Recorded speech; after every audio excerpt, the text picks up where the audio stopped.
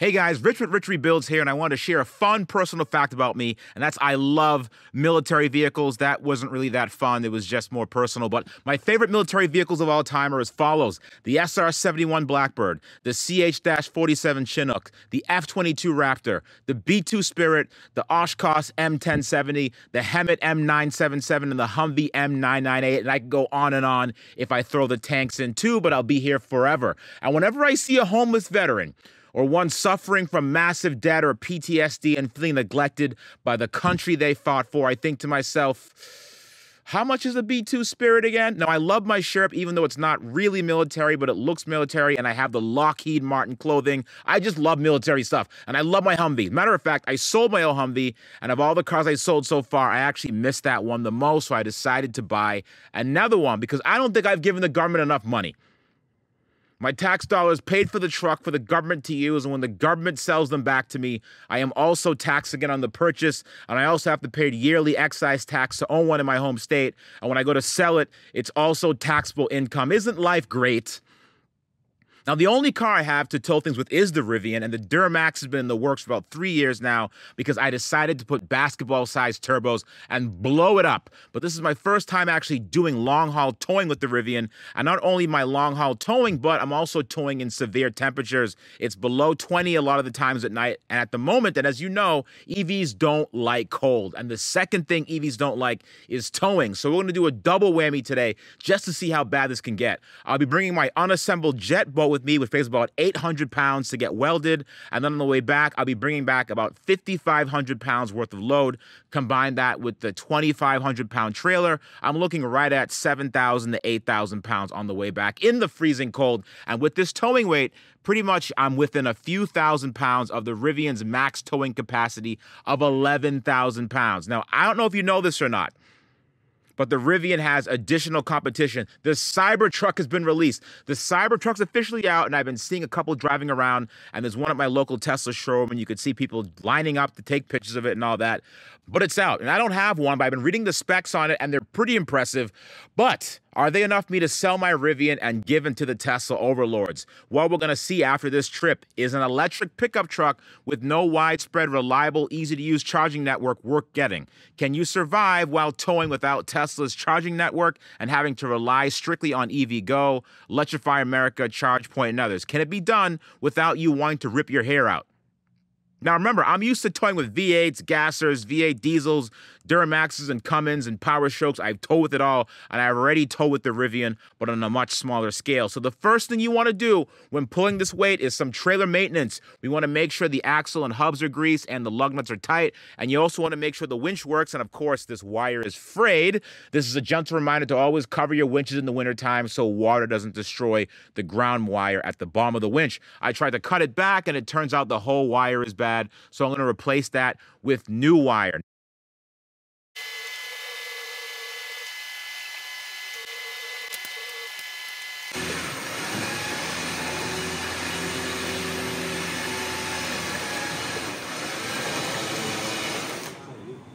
Good?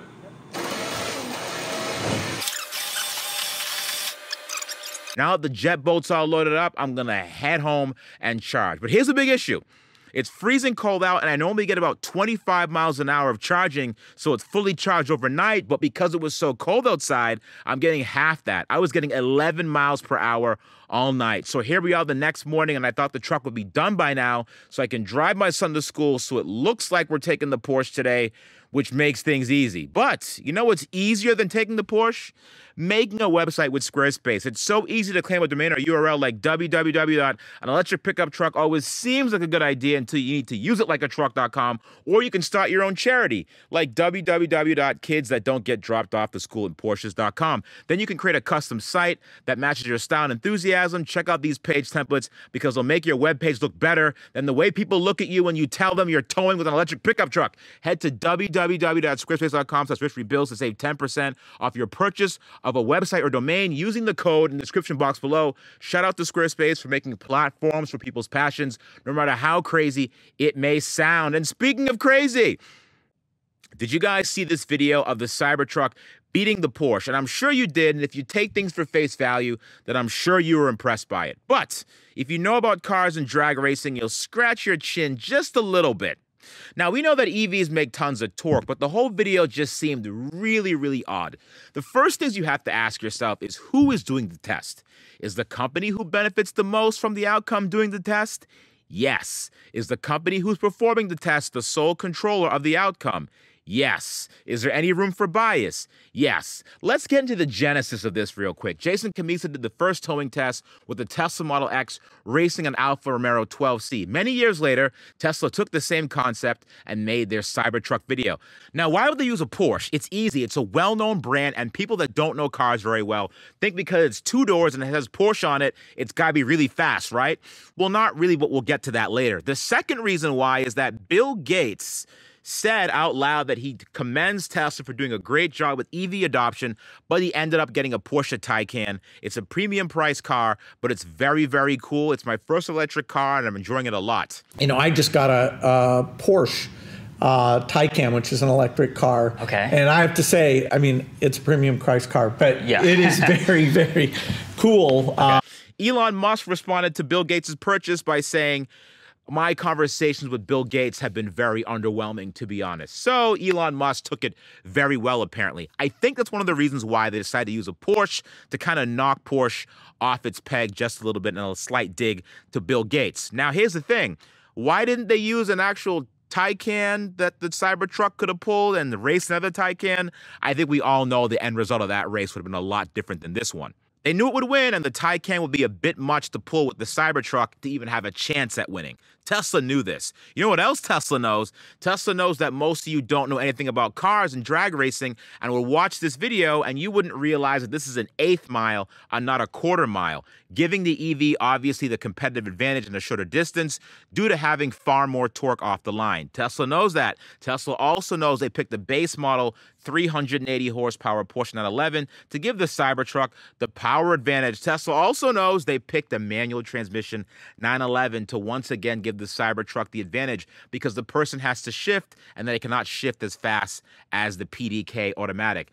Do you think the person in the car, who I'm assuming is a Tesla employee, because this is a private event and Tesla doesn't invite anyone from the outside in, is really going to outshine and outshift the Cybertruck by shifting faster than it?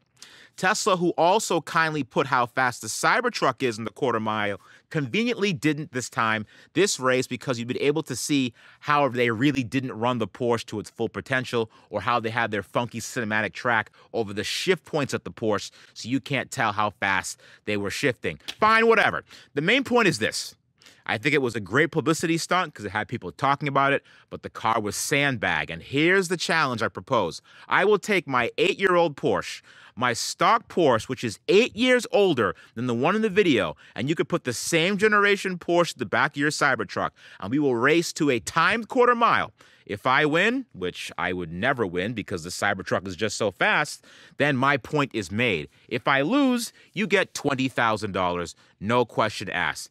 Beat my Porsche in your Cybertruck while pulling another Porsche.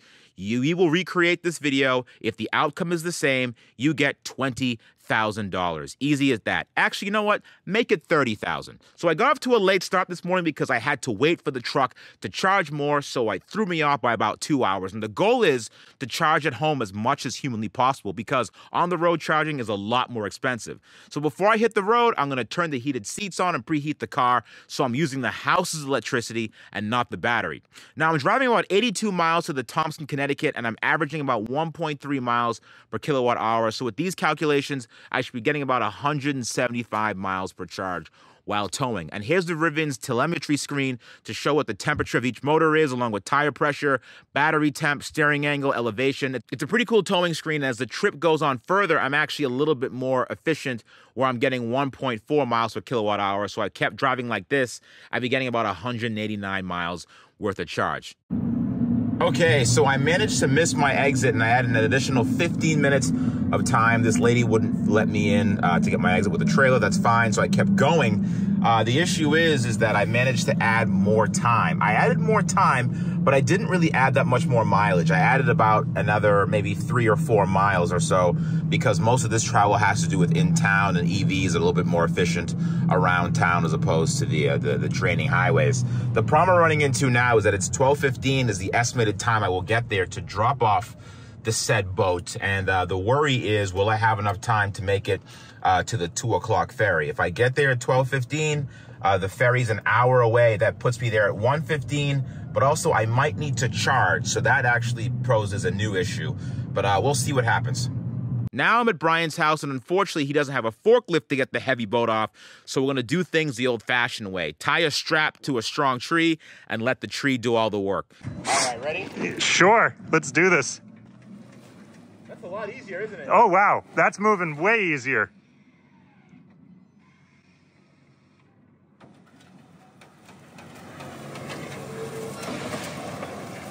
And down it goes.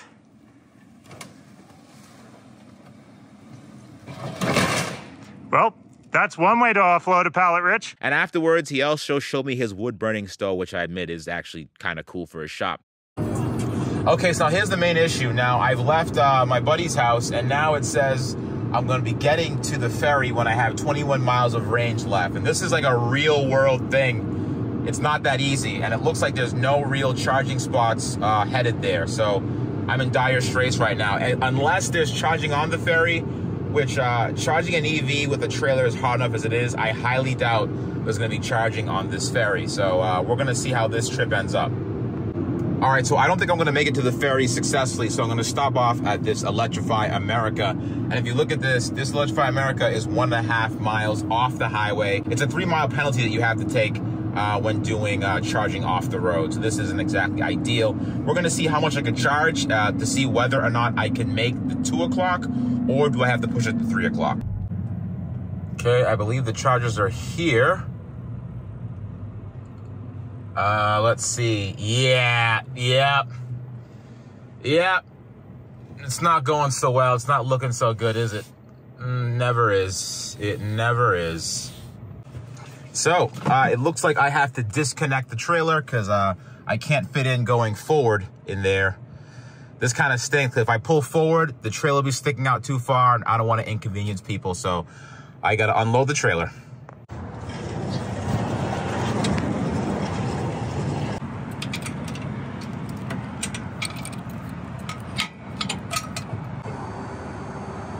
So, I didn't do anything yet, and it's charging the car.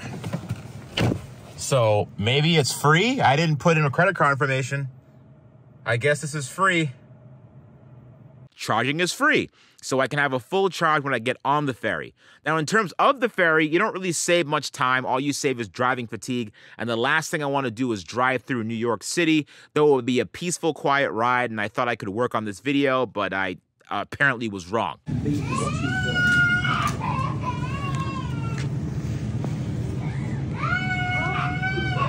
Then I think to myself, why'd I take this ferry again? I thought I saved time, but honestly, it just saves fatigue, and it also saves lightness on your wallet because it costs $175. They charge you per foot, by the way. So if you go in there saying your trailer's only 32 feet long total, they measure it, and it measures a total of 40, then you will be charged accordingly. A Rivian with a massive trailer just doesn't slip under the radar. Okay, so now I left the ferry with my trailer to start the hour ride to my final destination to see Chris, who is a Navy SEAL, go figure. He also builds H1 Hummers, and we're going to go check out his inventory of H1s before we pick up my beauty, which he kindly sold me.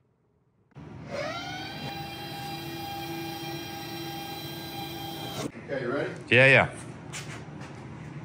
we go.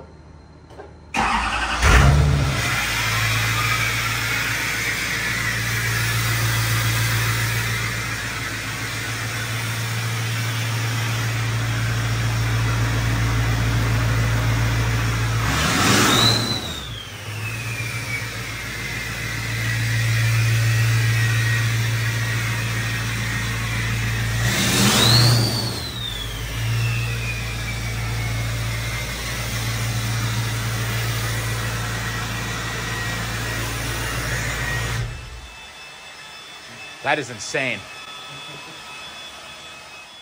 the new lighting that's in a lot of the cars. Yes, So yeah. So this is going to get piped with that accent. A lot of Mercedes have those. Yeah. And then I'm looking. I might do it underneath, you know, around here, in the back and stuff. He didn't want the seat, the double seat in the back. No, because it just, you can't really put your feet in there. Yeah, you had your knees up your here. Your knees are up there, and your feet are actually like sideways, like you're a ballerina or something. Yeah, right. But yeah, we did this is all custom. I had to form and make all of these pieces. So like up here, it's going to get made. You can see right behind you, there's a piece of fiberglass. Yeah. Starting to do that. Then that'll get wrapped once I got to sand it and put the. So you do all of it yourself? Yeah, a lot of it's my own and George. This is cool. And then this bumper, it looked great. This thing weighs like, I don't know, a few 100 pounds. Oh, I believe it. This thing's soft. Yeah, it's like it's like quarter-inch steel. Yeah. And what was interesting is that from the factory where they came from, it only had these accent pieces. Mm-hmm. So you had to make these in the center. I see. So then, so what was up here? Just flat? It was flat, and it had a couple little holes where you could reach in and do stuff like access holes, but it just didn't look right. So we added this. We changed the tail lights into these aluminum tail lights. The client added this American flag accent just to make everything pop with silver and gray, and then the everything stainless steel button head. Dude, this looks amazing. The front bumper didn't have any accent pieces, so we you added make this. custom those yourself. And then we also put another plate underneath to stiffen it because the brush guard that's on the ground right now. Yeah. The brush guard, when you put the brush guard on, and it locks in the pins. If you wiggle it a little bit, you could see this flex. I see. So we stiffened it up so you didn't have it, bouncing or anything. Gotcha. And then all the lights and everything. Lights and the roast, man. This is beautiful, man. And then we changed these out. Yeah, I noticed George's design here. I noticed that. Very nice job, George. Nice job. Same thing with the side lights. And this is the client's, I actually like it. So do I. It has a little, it looks more updated. This is, it lets the people know that you spent the money. Yeah. Oh, yeah. That's the money shot right there.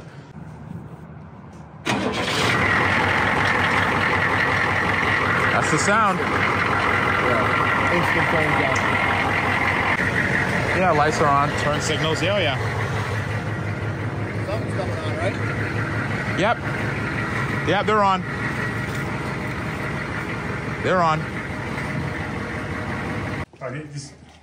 Yeah, I know. I think the wagon is. The wagon is what I like. I think the wagon's it, man. Because there's a lot more room. Yeah, a lot more. It doesn't feel like you're claustrophobic. Yep. This is insane. There's a green wagon to sell.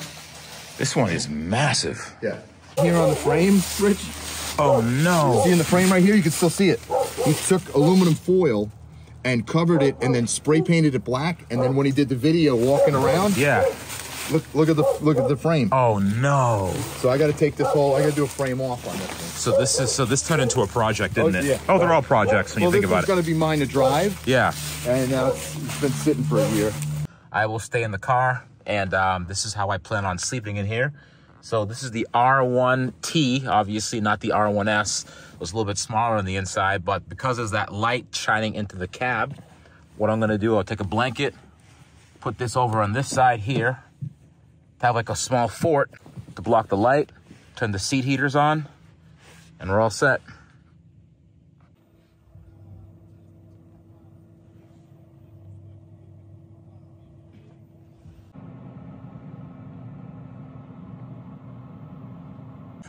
It's morning, getting ready to go pretty soon, and I found a nice little adapter here that I could use to charge the Rivian. Let's see how many miles I'm getting. Let's see.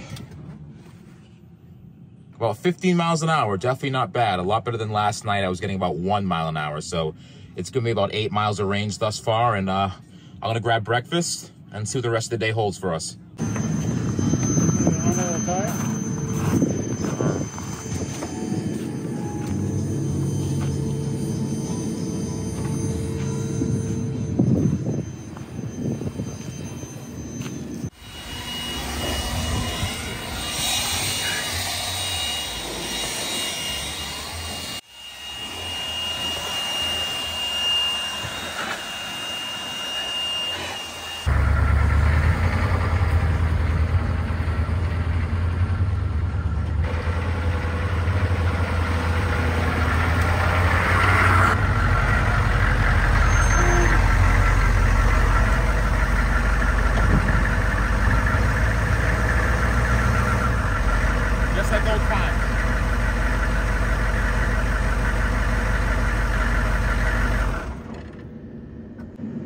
I missed mine. Well, this is mine, so never mind.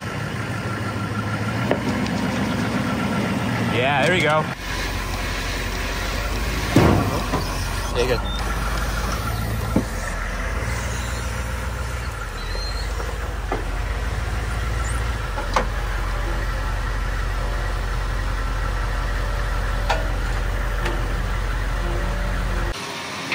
We did it! Oh, Rivian's gonna love this. Yeah. It's like, thank you. It's not even squatting. No, you want it.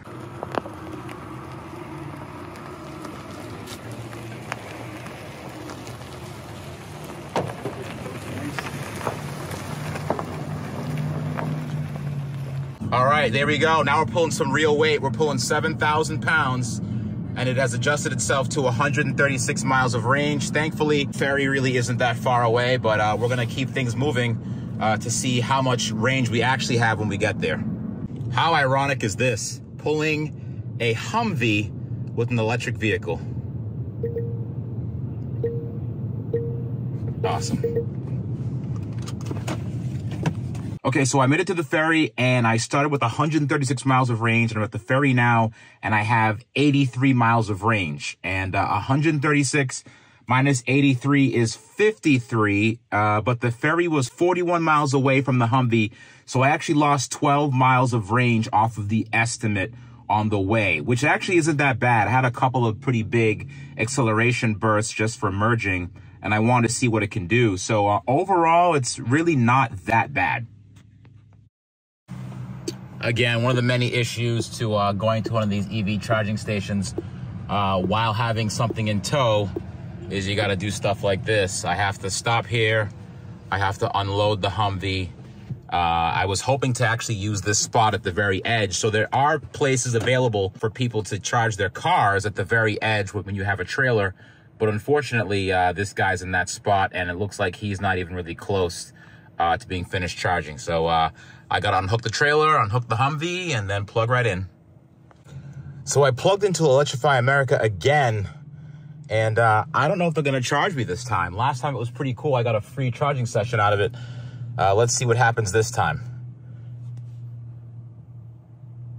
Oh, yeah, it's free again. Awesome. All right. Thank you, Electrify America. Here we go. Okay, almost on to the next stop. There's 2 minutes left until I get to 80%. I don't want to stay here too long because after 80%, when the charging drastically slows down. After that, I'm going to unplug and then plug that giant Humvee back in and start heading back. Now, the home is about 133 miles away from here, and normally I'd make this by itself without having to charge, but I think I might have to charge at another stop for about 15 minutes before I make it all the way back. But hopefully the Rivian's able to navigate and I can figure out where to go from there. And once again, that was free. Charging, discount, there you go. You love to see it. You gotta thread the needle, thread the needle, thread the needle. There we go. All right, if you see what's happening now, the mileage is getting sucked down. When I first started, it had over 44 miles range of left, was the anticipated amount of range I would have when I got to the charging station. Now it's at 25, so I'm going about 60, 65. I might have to drop my speed, but everything's kind of freaking out on me. Now it's saying approximately 78, so it doesn't really know how many miles it has, and it's 34 degrees out, so the temperature is slowly dropping. But yeah, that says 25, so I think I'm going to start slowing down a little bit because I still have about 40 minutes left of driving, and the last thing I want to do is roll into this place where I have to charge, and if their chargers don't work there, then that's it. It's game over. All right, just checking on the temperatures, and the battery, that's the warmest I've ever seen it. It was at 90 degrees for a while. Now it's at 105, but it's holding steady at 105. And mind you, I am pulling a very, very heavy Humvee behind me, but the motor temperatures are all in spec. This thing really isn't breaking that much of a sweat. It's doing a great job thus far, so I gotta head to Rivian, give them a lot of props for this. So hopefully the Cybertruck's menu infotainment system will have something similar to this, and if it does, it definitely borrowed a page from Rivian's book because Tesla never really had any towing options before. So thank you, Rivian, for doing this. All right, I'm embarrassed to admit this, but I charged to about 92%, and it did cost me a small fortune. $63. Not really thrilled about that, but whatever. 10 minutes left, idle fees, 63 bucks. Please unplug. Gee, thanks.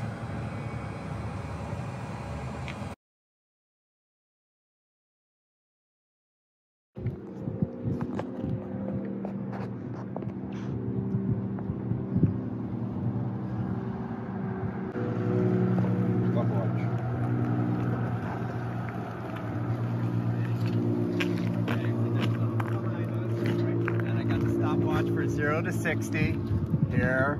All right, so I'm gonna go. So who's gonna start it, me or you? I'll do 3, 2, 1. 3, 2, 1, we'll go.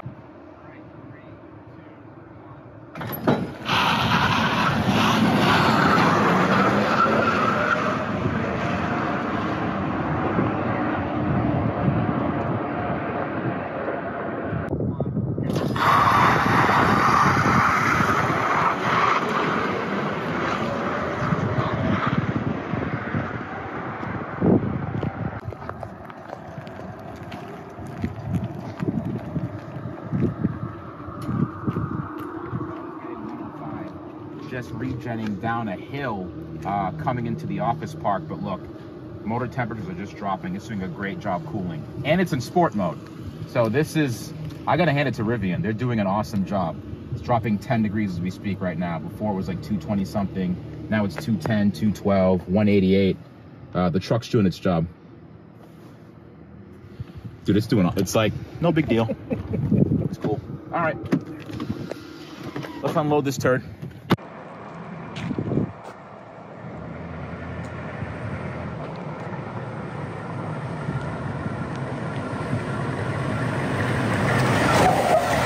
It stops good.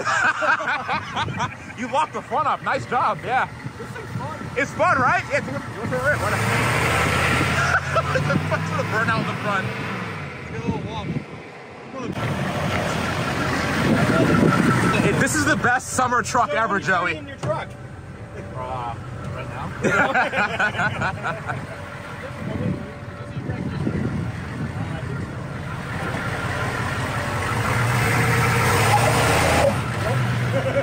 All right, guys, it successfully made it back home. The Humvee is here. There's a couple of imperfections I think I could fix pretty easily. That's just fiberglass work right there and also right here. But other than that, this is actually a very, very clean example of a Humvee. There's no rust in the frame anywhere, as you can see. No rust there. The interior is clean. It's kind of beat up, and it looks like someone may have painted this before because normally it has the caulk paint on it, which is a little bit more textured, as you can see right here. Looks like someone tried to paint this. They didn't do a very good job. Looks like they taped it off a little bit, and there's a tape line right there. But other than that, if you look at this, that frame is clean. You really want to look out for rust on these, and this is actually a really, really, really clean Humvee. Reminds me of my old one.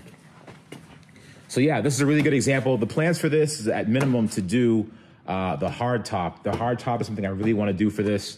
I want to do the C-pillar back window as well. And also upgrade the seats on the inside. Not really sure what to do about the motor yet. It might stay stock for now, but I just love these things so much. If you've ever owned one before, you'll know just how cool these things really are. And there's a couple of things on the truck I actually don't need. I have these rings for the headlight buckets. I have the antenna mount, and I have the mini snorkel for the air filter. And I'm gonna ship these things out using my favorite app. You know what this is already? ShipStation. It's the fastest, easiest, and most affordable way to manage and ship your orders. In just a few clicks, you're managing orders like a professional. You're printing out discounted shipping labels and getting your products out fast using ShipStation. And it works with all the major carriers, USPS, FedEx, even international. You compare and choose the best shipping solution every single time, and they offer big discounts on shipping costs, and you can access the same postage and discounts that are usually reserved for large Fortune 500 companies. And right now, you guys could use ShipStation free for 60 days when you use offer code RichRebuilds for selling whatever it is you sell on whatever website it is. Use it now or after you watch this entire episode. And like I like to say, make ship happen, and I totally made that up. I don't care what anyone else says.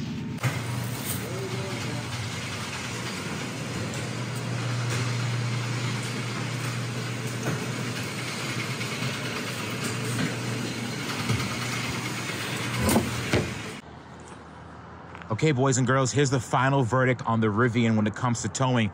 I will say it did a fantastic job during the tow test. All things considered, remember, this is an EV. This is not a diesel. It's not a Duramax. It's not a Power Stroke. It's not a Cummins. It's not even a gas or V8. It did an absolutely fantastic job of towing. What you have to do when you have one of these trucks, you have to set your expectations to a certain level, and you have to know what this is. In terms of towing, it has more than enough power to tow. It feels very similar to a diesel, if not more torque getting off the line. This thing could outrun a lot of cars while you're towing with it. It also does a really good job doing the range estimate as well. There really shouldn't be many surprises in terms of, you know, how much range you're going to have when you get to the next stop. It does a really, really, really good job with that. One of the downsides to towing, obviously, is that if there's no charging places in sight, it puts you in a very, very, very tough position. Now, in terms of this versus the Cybertruck, is this worth it? If you have a Rivian R1T already, is it worth it selling your R1T and getting the Cybertruck? And I will say, I personally do not think so. I think the Cybertruck has a lot of really great options. It has, you know, steer-by-wire. It's faster. The technology arguably is Tesla tech. I just can't stand the way it looks. I believe it's very akin to the Emperor's New Clothes. They're telling you should like it, and they're telling you it looks good. I think it looks really futuristic, but I think it's really a bit much for what I need. I need a nice, calm daily driver that I could slip in and out of traffic. I don't have to look like I'm part of some cyberpunk steam show. And if you want to be a part of that, I think that's great for you. Personally, not for me. Number two, the second reason is that I don't really feel like taking the massive depreciation hit. If your goal is to be sustainable, if your goal is to be green, which that's not really my goal either way, it doesn't really make any sense getting rid of a car after 25,000 miles, which I've had this thing for 25,000 miles already. It doesn't make any sense selling that just to get the latest and greatest thing, just because you feel like it, just because, hey, look, it's new, cool, and shiny, I'm gonna get that. That's the consumerism trap they want you to fall into, and it doesn't make any sense. If I were to sell this to get the Cybertruck, for me, it would be more of a lateral move. I would lose money on this truck. The more you drive an EV, the more money it saves you, and it just really doesn't make any sense switching it over. Sure, you get better acceleration, you get new tech, but for me, it just really doesn't make any sense. And I think for a lot of people, it might not make much sense either, unless you really, really, really want a Cybertruck. Will you actually use all of those features? You know, do you want more interior volume? You know, do you want more geeky and techie things going on in the bed? If you already have one of these trucks, I really don't think it makes much sense getting a Cybertruck. Obviously, it's completely up to you. All of those fancy dancy features, maybe you'll use. Maybe as you're towing, you have better access to the supercharger network, but also keep in mind the newer Rivians, the R1Ts, are gonna switch over to the Tesla infrastructure when it comes to charging. So in my humble opinion, I am very happy with the R1T. You guys could enjoy your Cybertrucks in very good health, and I wish you guys the best, but that's my verdict on it. Ooh, you're probably wondering, what was the 0 to 60 time of the Rivian while pulling the Humvee? You know what? I'm gonna take the Tesla stance on things. I guess we'll never know.